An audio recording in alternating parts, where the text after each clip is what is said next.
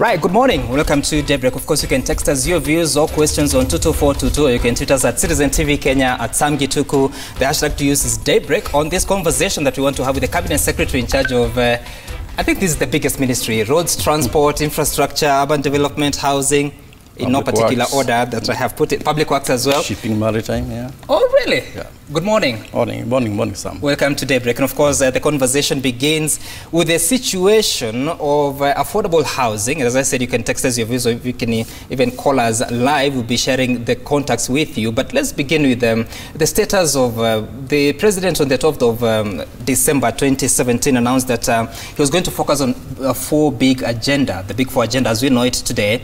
Part of that is affordable housing. There has been quite some contestation between the trade unions and the government. Where are we in that controversy? Thank you, Sam, for inviting me this morning. I think the first thing I need to tell Kenyans is that, yes, this is a mega project which, as you know, was pronounced by the president. And to be able to take off such a mega project, you have to do a major groundwork in terms of preparations to make sure things go well. This is the largest project ever undertaken by government. And because of that, we had to do a lot of planning, a lot of preparations. But I'm glad to report that now we have already started the project. It is no longer a concept. Right. Already, if you go to Park Road in Gala, already the project is underway. The contractor is on site. They are working 24/7.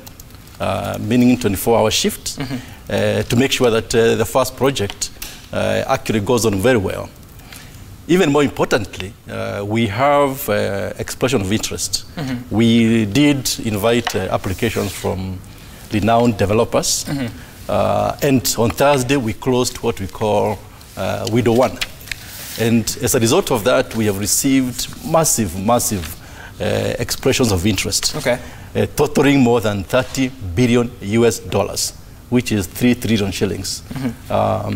Basically meaning that not only shall we meet the objective and the target set by the president of 500,000 houses, the 30 billion dollars will be able to give us a housing stock of about 1.3 million houses. And therefore, 1.3 million houses. What specifications? We have given one bedroom, we have given one room, we have given 2 bedrooms, we've given 3 bedrooms. But what is most important is that we have capped the cost. To make sure it is truly affordable, we have said that no house will be costing more than 2 million shillings. And this is what makes it affordable. If you compare the 2 million shillings with what Kenyans have been used to, seeing apartments in Lavington, Krereshua, other places, Westlands, where apartments have been going as high as 25, 30 million, right. Which is outside the scope of the ordinary mwananchi. So we had to bring the cost dramatically. And if you like, I'll give you details as to how we managed to do that in terms of bringing the cost down to up to 2 million shillings.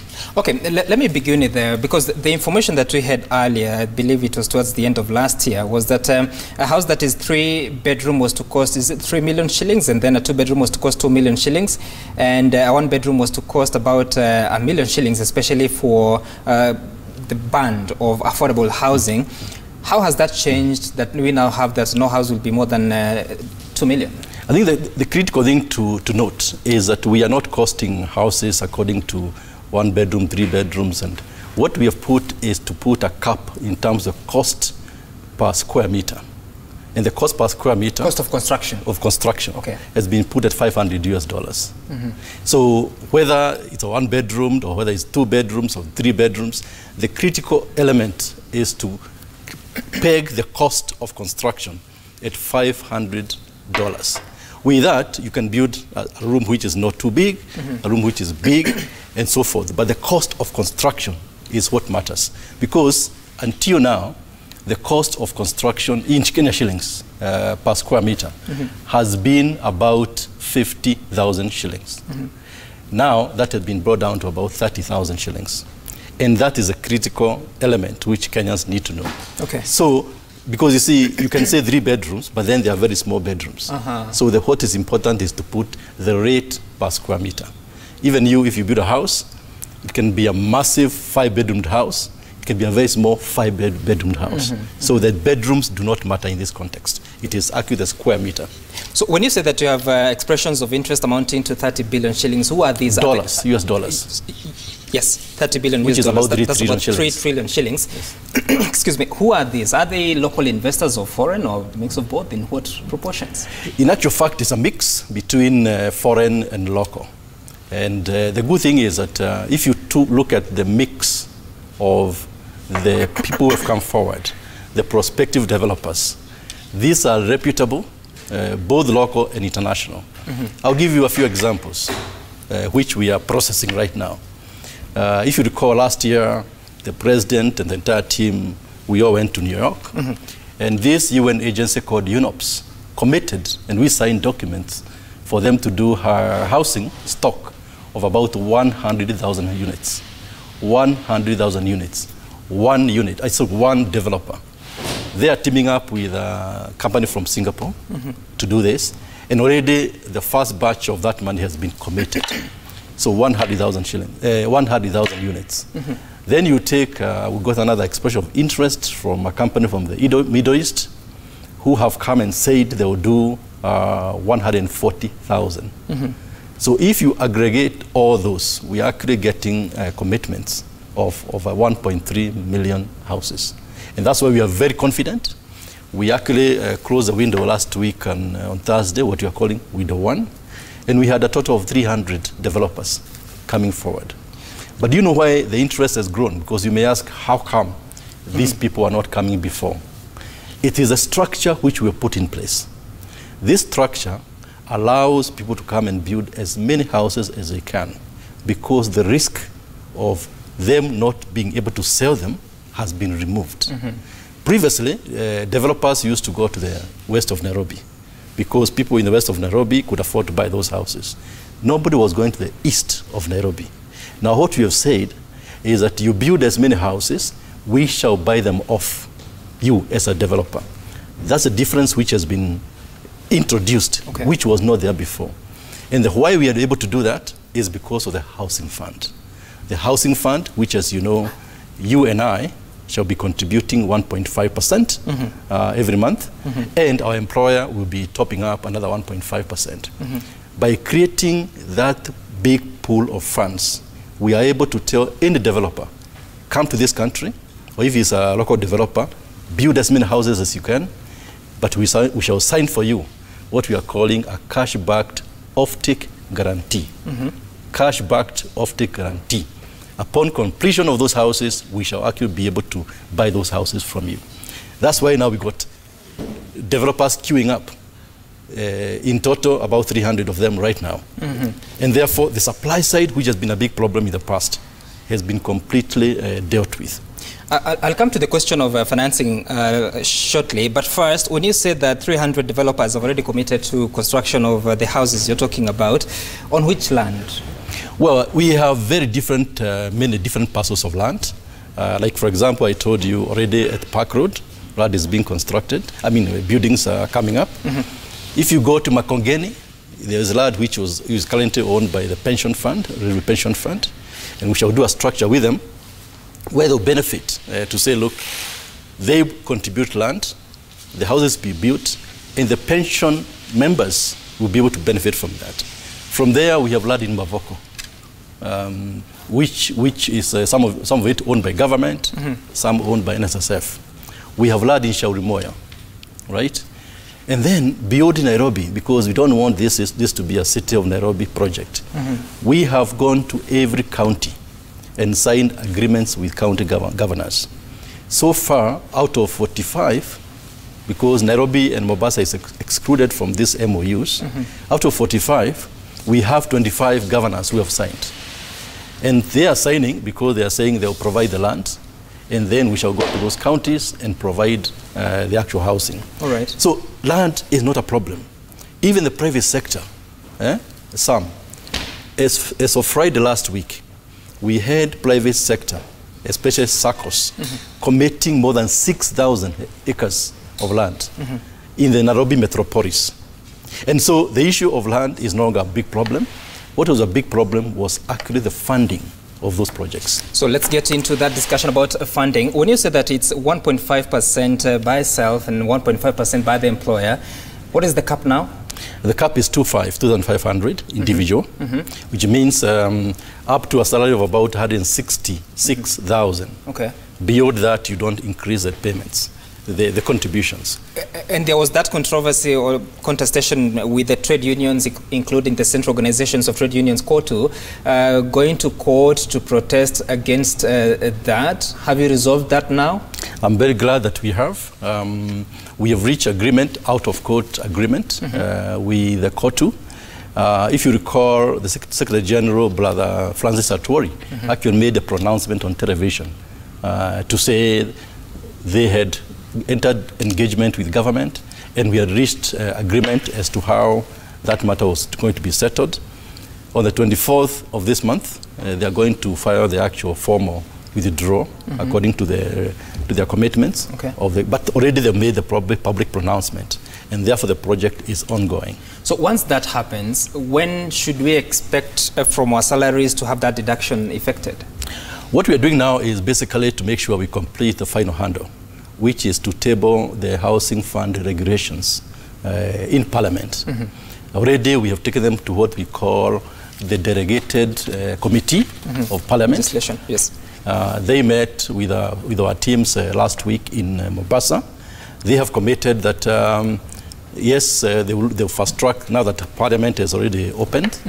And so we expect the deductions to kick in from next month. The month of March, March. Yes. So let me also say one important thing, because you know, we have had the Housing Act since 1967. Since 1967, which is 52 years ago. This is the first government which is putting into operation this housing fund. So there's nothing new we are doing. All we are doing is we have taken a bold step under the leadership of the President Uhuru Kenyatta to basically say now, this act which has been there since 1967 and it's now been utilized, operationalized, we need now to operationalize it so that Kenyans can get what they need, which is shelter. Okay. We do not want to keep on seeing these slums coming up. We have about 6.4 million people, living in slums in this country. It is not acceptable. We have to deal with this problem once and for all. The stubborn question has been, yes, you will construct these houses if, according to the promise of the president, is at least 500,000 by 2022. I don't know whether we are on course. Whatever the case, how will you allocate these houses to these people who will be making contribution to the fund? Yeah, that's a good question, because initially, as you know, the demand is very heavy upfront. People want these houses now, but they know the fund is just starting to kick in.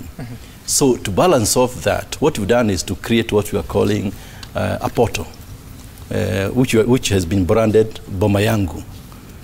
We have all those details in terms of how Kenyans can access. We shall be launching it this week. And what will happen is that there will be 4 stakeholders who can register in that portal. There is developers who will be wanting to say now they can be recognized as key players. We have financiers, because those developers need to be financed by government. We have you and me, the employees. Yes. Yeah, and this is critical because we need to capture your data. We need to say, Sam Kituku, how much do you earn? Are you tax compliant? Are you this? Are you this? Are you this? And then you indicate even there, where would you like to have the house? Because you don't want to register, and I give you a house at the other end of the city or the country where you don't need it. Right. And then finally, it will be obligatory for the employers to register their members, because that is not an option. If you are an employer in this country, you have to register. So 4 parties you have to register: employee, employer, developer, financier. Okay. Yes. All right. So when do you think these 300 developers who have come on board, when do you think they can be in a position to finish? Well, what we're doing is to fast track the evaluation process. Because, you see, because they have come so many, if, say, more than one are targeting the same piece of land, we have to do some evaluation, some rating mechanism, to find the strongest partner which we need. Okay. We intend to complete that by end of this month, the month of February. Upon completion, they should start right away, because all we need to do is to hand over the piece of land to them. They have the financing. We don't have to have the financing ourselves up front. Okay. We shall require it when they finish, maybe 1 or 2 years from now. Because by then the fund will have grown to a substantial amount which can be able to off-take those units from them. Yes. So that portal, Boma Yangu, and let's say it's 2022 and you have 500,000 houses, how will that portal allocate houses to the beneficiaries? What we shall do is, like I say, initially the demand is high, is more than supply. So there'll be a lottery mechanism. Because if say... Who will do it? We shall get a professional team, either professional maybe accountants, all these people who do these things to make sure it is done in a very, very transparent manner. The other thing is, you cannot register more than once. All those details will be captured to make sure that we don't get also people applying for 10 houses or people cheating in terms of their salaries. Because you see, the people who will be actually, we shall be targeting initially, will be the ones earning a maximum of 50,000 shillings.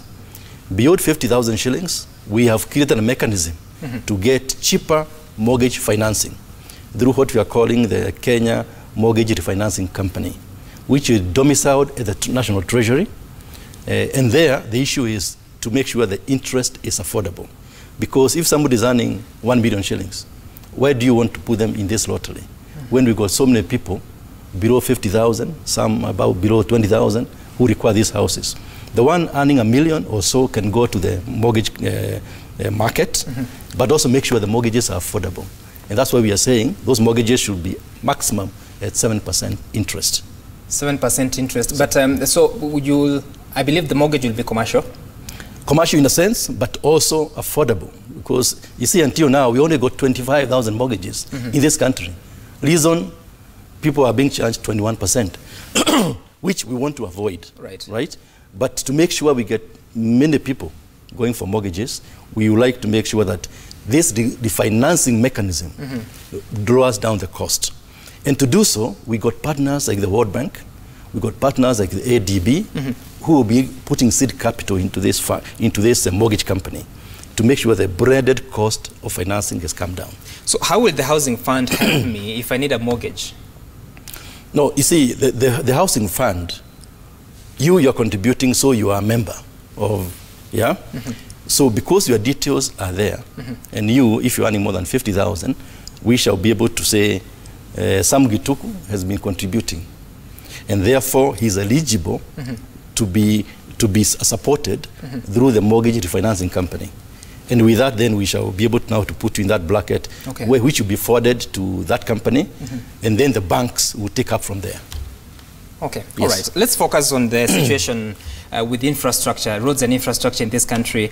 And I want to begin. A few weeks ago when I spoke to the Cabinet Secretary in charge of Trade and Industry, that is CS Peter Munya, he spoke of this stubborn question about foreign investors and local investors. And he spoke of when you have local developers given a contract or a tender to build a road, there's the situation or the disappointment with capacity that they have, the time that they take, the financing that they take. There's also a feeling that we are so much outsourcing foreign companies, especially from China, sometimes Japan, so let's just say Asia, to come and do these projects. What's the wisdom around this? Well, I think we give very equal opportunities to both parties. In this way, we realize, for example, the very big roads. The fact of the matter is that we do not have adequate capacity for some of these local contractors. However, to make sure that nobody has been locked out of the process, we have said that local contractors can bid for projects up to 1 billion shillings. There will be no foreign investor or foreign contractor who will be given those projects. Anything below 1 billion, we have told the foreign contractors to forget about bidding. That will be reserved for local contractors. However, even within that 1 billion bracket, we are telling local contractors they must provide good standards of work. They must provide good quality, because you travel to the countryside where these roads are being done. And this is a fact. The locals are clamoring for foreign contractors. Why? Because some of our locals, unfortunately, have actually disappointed us. Not everybody, but some of them have. But to make sure Kenyans get what they need, we are actually evaluating the capacity of each contractor. And frankly, the ones who are not performing, we are deregistering them, including foreign. We are blacklisting them. I said it publicly about that road of Enterprise Rikoni. This one for Western's Ring Road. Total disappointment. And this is a foreign company. So those ones, we are blacklisting them without a doubt. But the feeling is that, yes, for instance, if you have an expensive road project like Wayaki, the cost is it 59 billion shillings? Which Wayaki? The one that is being constructed currently. Or the one going to Red Hill? Yes. No. Or the new one? From Jomo Kenyatta Airport to... Not that one. Currently, Wayaki is under construction. Yes. Okay. Is it between Kangemi all the way? Mironi. Yes. And the costs, the report we have is that it's 59 billion shillings. It's being done by a Chinese company, China Wuyi, if I'm not mistaken. So people feel like that's so much of Kenya's resources going out of the country, sometimes outsourcing even the workers that have to come and do it. Why can't we invest in our local contractors and enhance their capacity? We have done a lot. In fact, we have discussed with the World Bank, the IFC, who set aside upfront to enhance capacity for local contractors. They put about 150 million, which we are yet to access in terms of enhancing capacity for local contractors. But you see, figures, I know figures are thrown here and there. It is not 59 billion. It's much lower than that. Because you see, that is part of what we call the Jomo Kenyatta Airport, Riloni, Highway. We were doing it in 3 lots. One lot was from Jomo Kenyatta to Ole Seleni, Ole Seleni to Kangemi. Then Kangemi, that's lot 3, which was being done. The entire project was going to cost about 40 billion from Jomo Kenyatta Airport. But what we've done is to make sure that because we don't have the money, we don't have capacity to keep on borrowing money, we have now engaged local developers to do the road with their own money. So like you may have heard that from Jomo Kenyatta Airport, otherwise to Kagemi, we got a prospective private sector player who will do it with their own money and then recover it over time. But whenever there is opportunity, we give these jobs to local contractors. Okay. As a matter of fact. And let's speak about a few of the infrastructure projects. I remember in September last year, you were in China during the FOCAC, Forum on China and Africa Cooperation. And one of your... some of the things that you said after that sitting is that the government was required to go and do, what do you call it, a study to see the feasibility study of the route from Naivasha to Kisumu, and also a global study on the viability of Mombasa all the way to Kisumu. And that was to be done in a few weeks so that you can secure 380 billion shillings that was going to finance the line from, the SGR line from Naivasha to Kisumu. How far are we with that?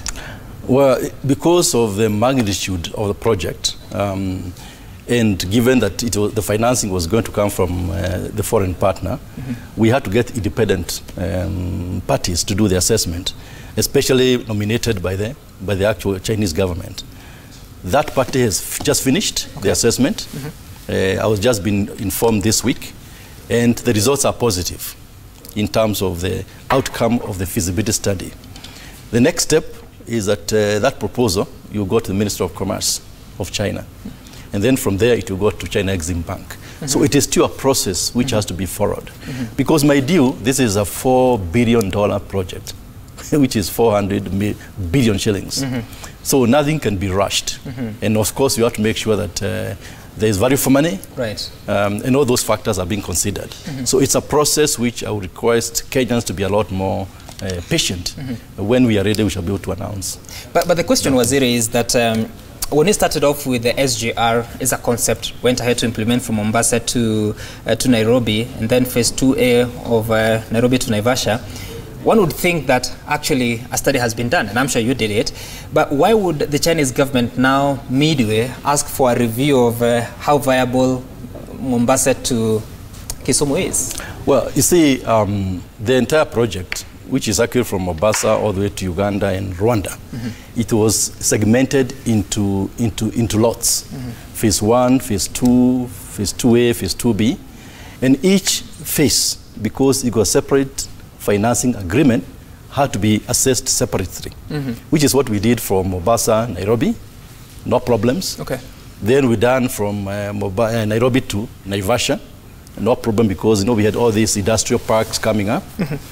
But you see, eventually, now we have to look at the entire dynamics of the entire region and say, will this project be viable all the way to the very end?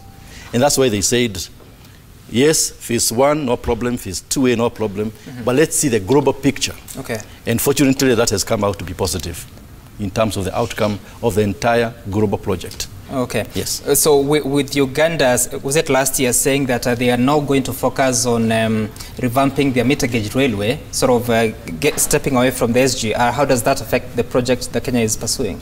Well, you see, both countries, both Uganda and Kenya, has got meter gauge as well. And so you cannot do SGR and also dump your MGR, because it is also a national asset. Even for us, we have SGR, but we have a plan now to revamp also the MGR meter gauge from Nairobi to Nakuru and to Kisumu. Because this is a network. You don't just look at one trunk and forget about the rest. So even for Uganda, as they were negotiating for the SGR, they said they still got this line MGR, which is bringing maize, and as we are exporting goods to Uganda, so it had to be rehabilitated. Okay. So it is something which was necessary to be done anyway, regardless of SGR. Yes. So if Uganda decides they will not pursue the SGR, does it throw us off balance? I don't think they've said that, and I don't want to speculate. I think when time comes, they'll tell us, and we shall discuss the situations. But let's not speculate what other countries intend to do. Okay. Yes. Let's listen to Kevin Atanda. Is that the name? From Ruaraka. Kevin, good morning. What question do you have for Waziri? I'm calling from Ruaraka. Yes, carry on.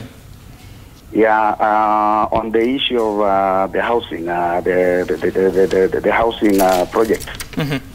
I wanted to know from the Waziri, what about these people, some of us who are not working with the government, who are doing, the daily chores in the mtaa. So I feel like it could be good if they came up with another program that could also enable us also to make some small contributions, because we are also living in the informal sectors. Okay. Yeah. And then to Waziri, I usually admire his work. He's really working very hard, and for example, I personally, I'm a graduate, and Waziri, kama kuna kazi, give us. All right, thank you, Kelvin Atandi from Ruaraka. He's happy with what you do, and also asking for a job on there. But his question specifically on the informal sector, because what you have said, the contribution of 1.5% is for those people who are salaried. How about those who the informal sector per se, how will they benefit? Because they also live in this country. Well, I think, yes, two things. I think for Kevin to know how the informal sector will benefit. Number one, they are also allowed to contribute, but on a voluntary basis, right? So as much as they want or they can afford to contribute, we are happy to receive their contributions. So even in this portal, which we are registering people, we are also open to informal people, informal sector. In fact, we even said, for example, like the Matatu people who work at the stages, they are allowed to do all that. So, so they're not shut out. They are actually allowed to participate. Even more importantly, Kevin, we have put a mechanism in place whereby all the inputs, or majority of the inputs of these houses will come from the Juakari sector. So we have standardized doors, locks, and windows, and we are giving those designs to Juakari organizations. Already we have signed with 3 of them, so that they can produce these inputs and create jobs for our people. So when we say we shall be creating 350,000 formal jobs, we are also saying that figure times 8 of informal sector as well. Because all the ones on Gong Road, Gekomba, Kamukonji, we've already been engaging them to see how they can supply these inputs. That would be the biggest benefit in terms of them benefiting from this project. Okay, all right, Kelvin, for that question, I hope you've benefited from the response. I want to focus on something else that is to do with the transport sector. In May 2018, you came out alongside the Cabinet Secretaries Farida Karunei, CS Tobiko, as well as CS Balala, and you said of promises that you are going to bring buses. You told us that time that 30 buses had been ordered and would be delivered in 6 weeks, that by Madaraka Day we would have them. It's 10 months on. We haven't seen them. Well, I think let me clarify. Yes, there was a plan to bring the 30 buses through the National Youth Service.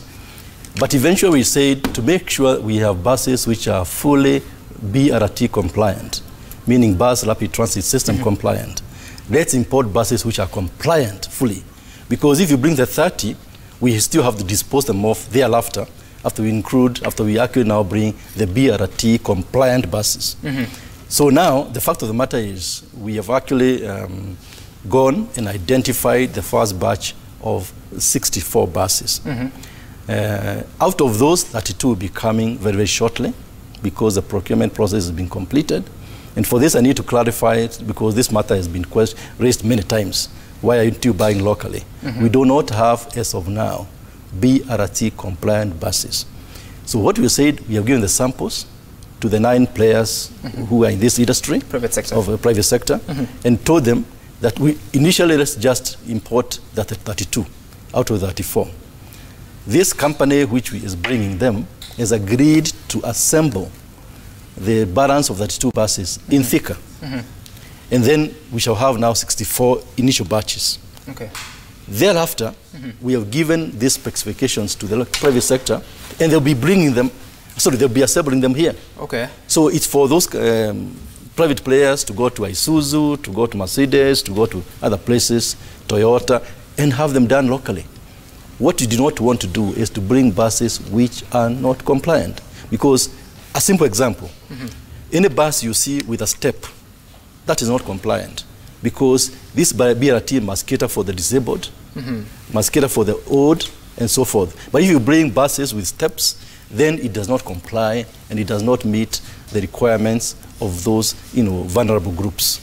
Well, that's why you have to do it that way. Okay, Waziri, we saw a case study of Tanzania on how they have done their BRT system, and they have dedicated roads for that. In Kenya, we don't have. Why don't we? And why aren't we building the current constructions of roads? Why aren't we customizing them for that kind of technology? The problem is, Sam, when you start doing BRT, like 40 years behind schedule, that's the problem you face, because you do not have proper or a compliant infrastructure. There are some routes here where even if you try, you will not be able to have BRT because the design of the roads were not done in compliance with BRT. However, where the roads are compliant for BRT, we shall be fast-tracking that process. For example, after bringing these 32, for that 64 buses, we have said also we are bringing the trains, which already at the procurement as well. What we are calling DMUs, the diesel multiple units. They come to Nairobi Central Station, then the buses you take up from there. If you look at Moi Avenue, that can be easily be structured as BRT. If you look at Harambe, this Hazelasi, the same thing. So certain routes will be possible, but there are some areas which require a lot more investment. That's why we're working with our partners, the European Union, the European Investment Bank, to be able to help us with the infrastructure required, even on Thika Road as well, which requires stations to be done. And that's why, let me also mention this, because it's important. People may have asked, why did we defer this issue about the car-free days? And we did so because of 2 reasons. First of all, the issue of bringing traders who are not vetted through the BVR because of security reasons became an issue.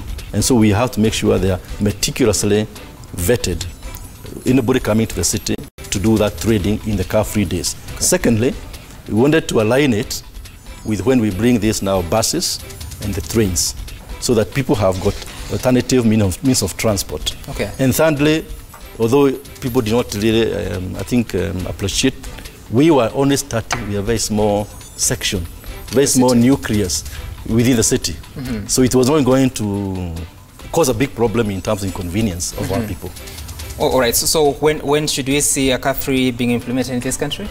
When we do complete vetting of BVR, we are satisfied that there are no security risks. And when we have now these BRTs and the trains coming in, which, as I said, they are on the way, the first batch.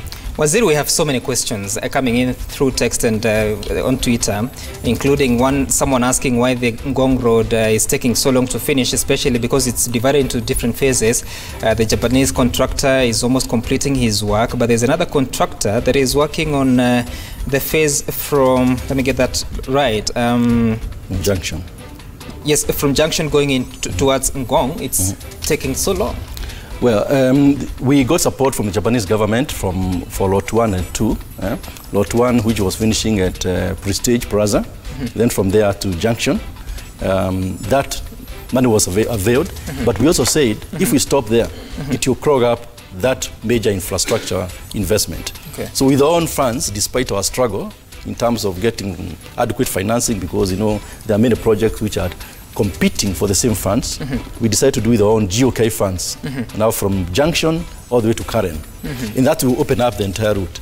But already work is underway. But also more importantly, because this kind Nairobians need to know, we have completely created a ring road going around the city of Nairobi.